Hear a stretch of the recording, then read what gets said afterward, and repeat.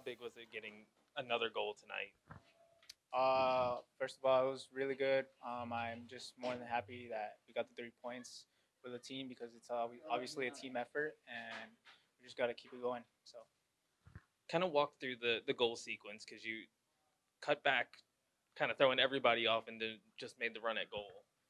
yeah, obviously I got to be creative, and that's my part. That's my job. So I just turned and I shot, and thankfully it went in. So How big is it now to turn around and get basically three straight on the road, but having that midweek game in the Open Cup also?